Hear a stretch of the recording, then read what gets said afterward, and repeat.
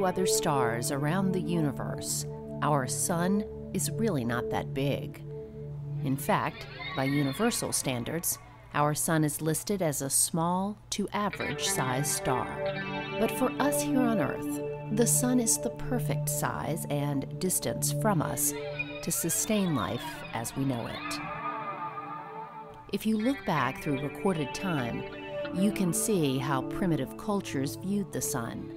It was seen as more than just a life-giving force, but was considered a deity by many of these primitive agrarian communities.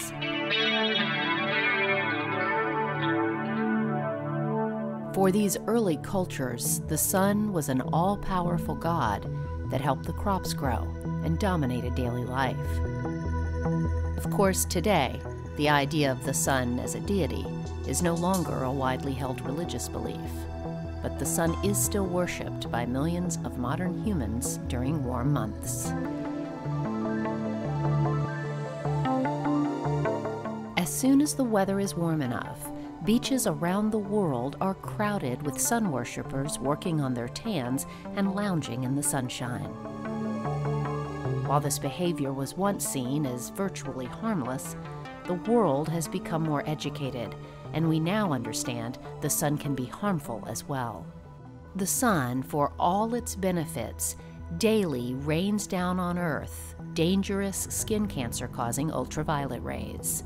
We can protect ourselves with a healthy dose of sunscreen, but nothing works as well at protecting us from the sun's ultraviolet rays than the Earth's own ozone layer. Earth's stratospheric ozone layer is a belt of naturally occurring ozone gas that sits 10 to 30 miles above Earth and serves as a shield from the harmful ultraviolet radiation emitted by the sun.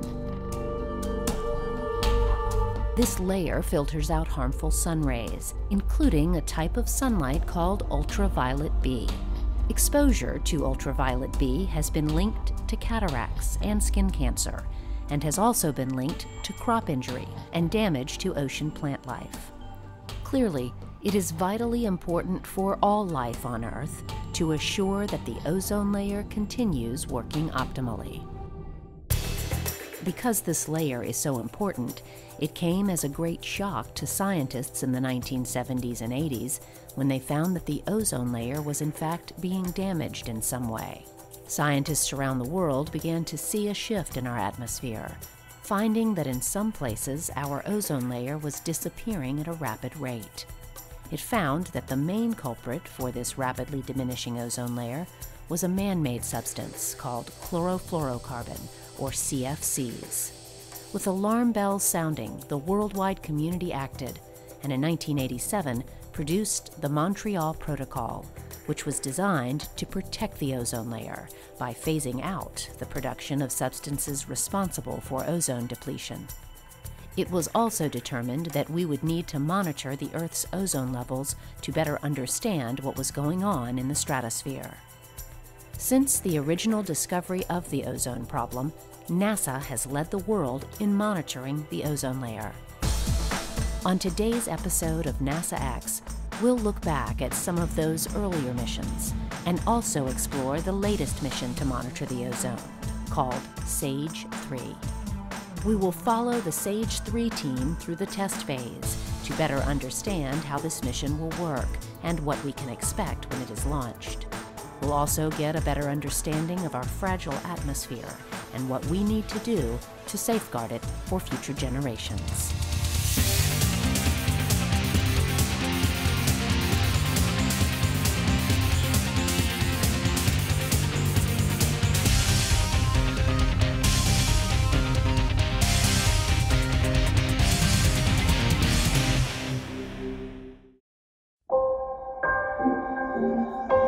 Here in this clean room at NASA Langley, researchers are preparing to launch a science instrument that will undoubtedly affect the lives of virtually everyone on Earth, even though most people know nothing about it.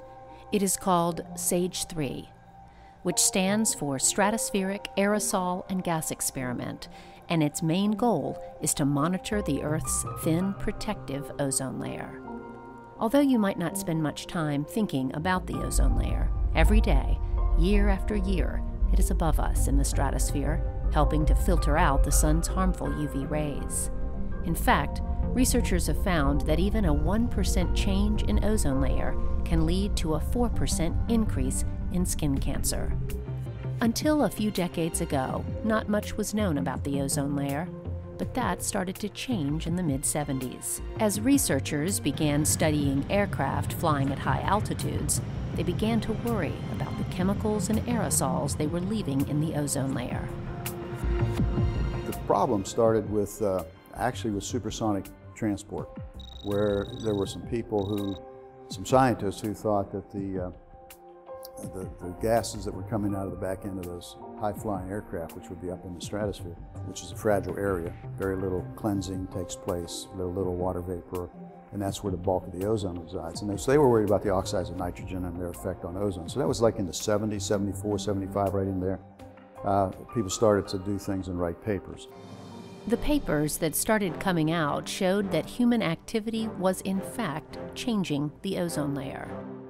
To help increase our understanding, experiments were developed by NASA that could help us look into our high atmosphere and determine what was going on. One of the first experiments developed was called SAM, or Stratospheric Aerosol Measurement Experiment.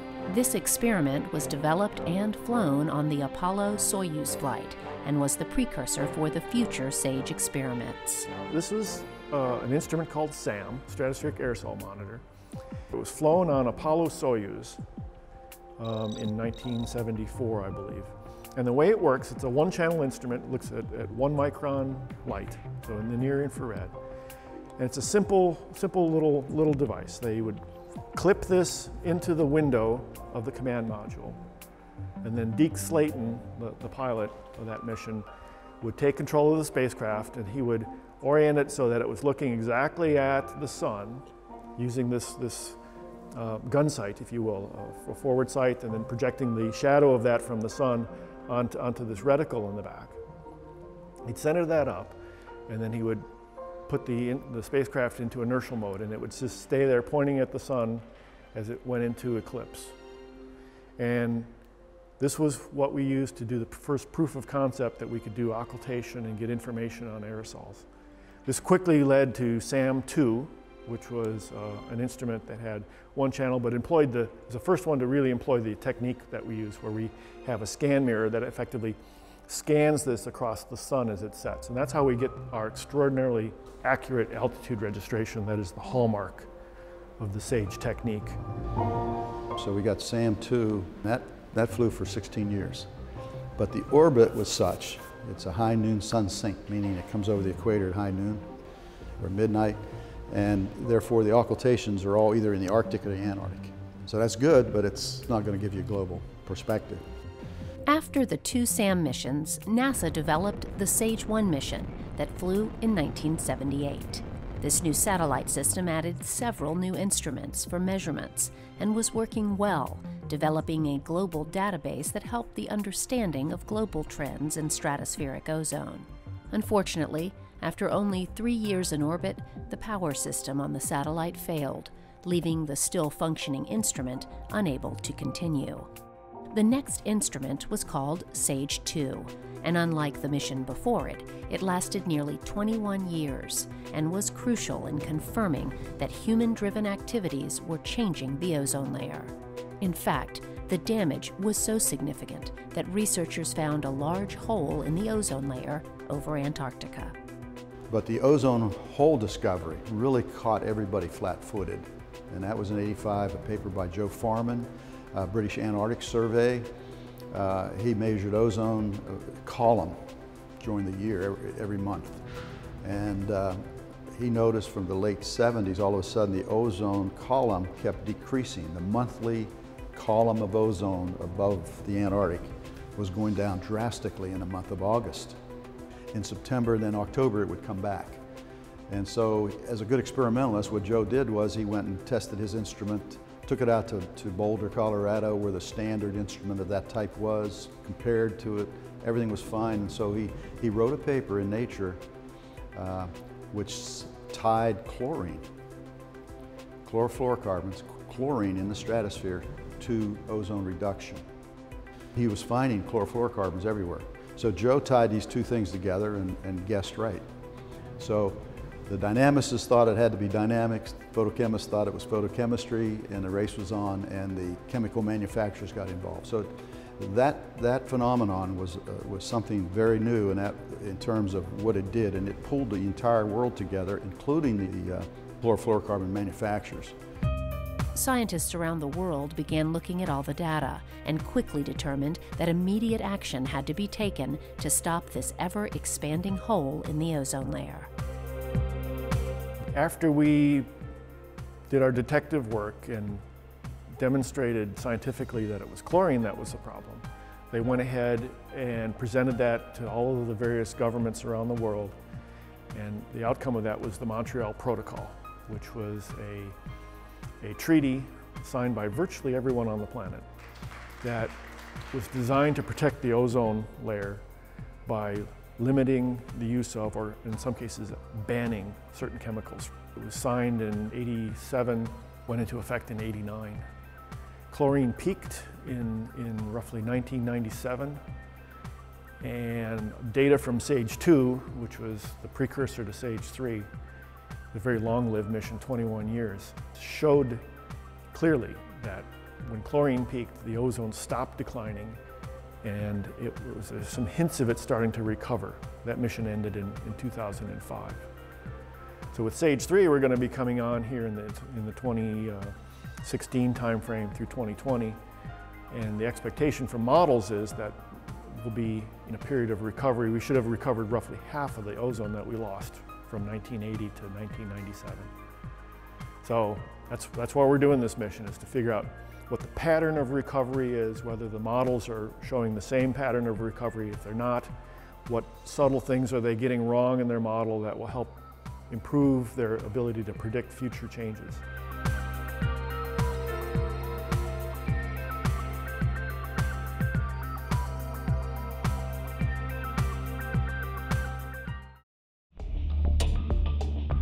In 2001, the third generation of SAGE experiments, called SAGE 3, was built.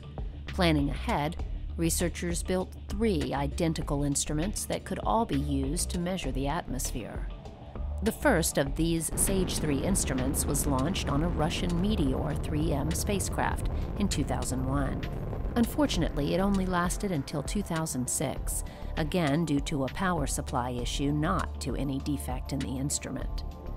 Planning began on the next mission, but this time, rather than rely on an unmanned satellite, this SAGE 3 instrument will fly on the International Space Station. We built 3 SAGE 3 instruments, and this is the instrument, or a mock-up of the instrument we built for the International Space Station. That's where this is going. We flew one with the Russians back in 2001 it launched. Operated for 5 years, and so we're pulling this one out to fly on the station now to go ahead and extend that data record. SAGE 2 flew before that, lasted over 20 years, a completely impressive data record. And so the international community is very familiar with these measurements, and so SAGE 3 on the space station is going to extend that data record. The nice thing about that is that the instrument is essentially self-calibrating, and so we can look at one SAGE to another SAGE without any biases in the measurements, and that's the data that the science community needs. You can fly one instrument, have a gap, fly another instrument with different technology, roughly the same wavelengths but different technology, and you can quickly compare those two, link them together even though there's a gap there. Normally what you want with an instrument or a measurement series is you want to have one fly another, that before that one ends, have some overlap so you can compare and then fly that, and so you piecemeal these things together. But with SAGE, because of the technique that we use, we just have to find one number basically to line these data sets up globally. That's a unique characteristic that's specific to this technique. The technique that has been used by each of the previous missions and will again be used for SAGE 3 is called occultation. The astronomical definition is the temporary disappearance of one celestial body as it moves out of sight behind another body. In this case, SAGE 3 will be in orbit around the Earth, with its instruments pointed toward the Sun. As it rotates around the Earth's shadow occults or blocks the Sun.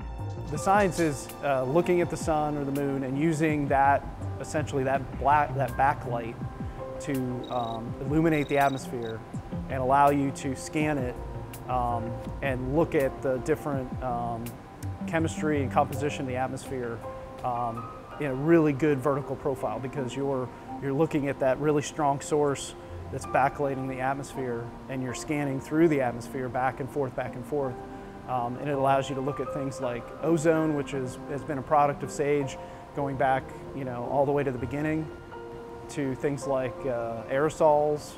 That's another big component lately. SAGE 3 was designed, this version of the instrument was designed to be able to pick up channels that would give us aerosol data. So when you have something like a volcano go off, it throws a bunch of particles, what are called aerosols, into the atmosphere, we can see that. Something like things like optical density can be derived from the data that SAGE provides. Although this instrument was originally built in the 1990s, some major hardware has been updated to make certain it can handle a modern workload.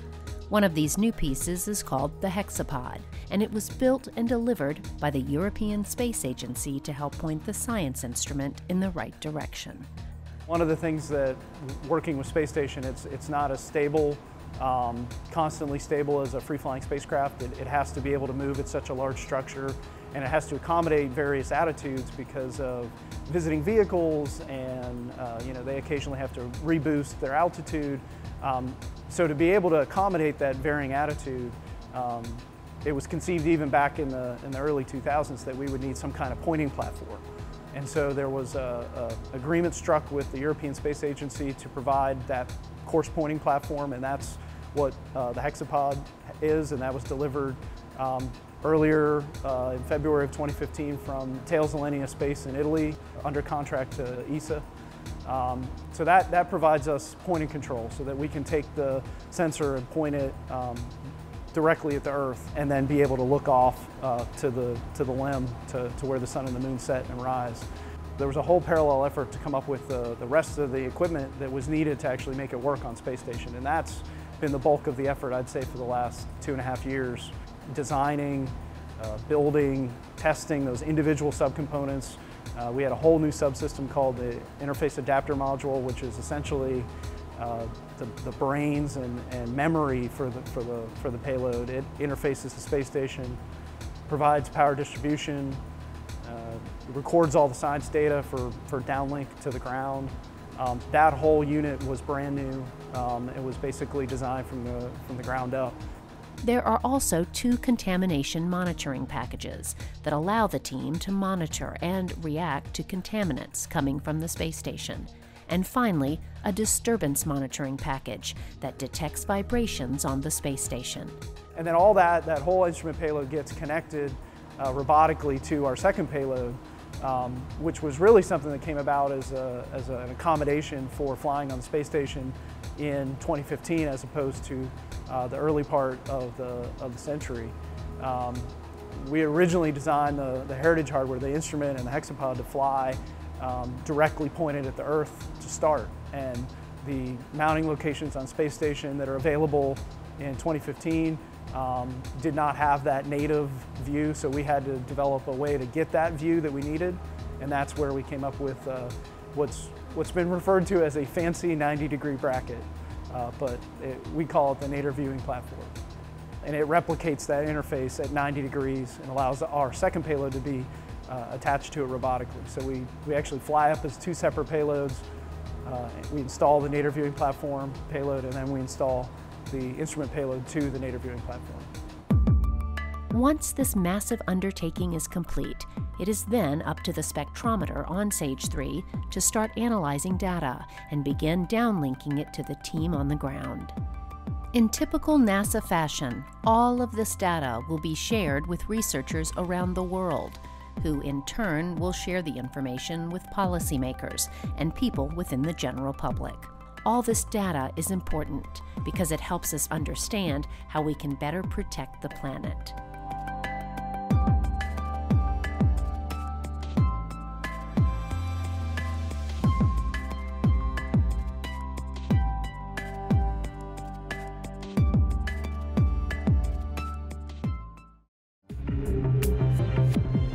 human activity on the planet has gotten to the scale where we're impacting our environment, whether it's deforestation in the Amazon, pollution in local rivers, or pumping things into the atmosphere. We need to keep track. It's our responsibility to keep track of the effects of those impacts. Obviously, the ozone layer is something that protects us from UV radiation. It affects, things, how much sunscreen we have to wear. So there's a lot of effects for the average citizen. They may not see it directly, but ultimately the data that comes out of something like SAGE drives policy decisions by the U.S. Congress. One of the nice things about working at NASA and working on this project in particular is everybody realizes that this could have, a lot of importance beyond just what you're doing on a, say, like a normal job. And I've been fortunate in my career to go ahead and actually kind of see how important the data is with the scientific community and the value of it. And I think that's a great motivator. I mean, we have a wonderful team working on this project, and I think one of the reasons that they work so hard and they're so motivated is that doing this is adding the value as you suggest, and it's important not just to us, but to my children and my children's grandchildren. So there's a lot of power in being able to work on something that's so beneficial. It is clear that this team is working hard to continue the tradition of excellence left by other SAGE missions. It is also clear that their efforts will undoubtedly affect the lives of all of us back here on the planet.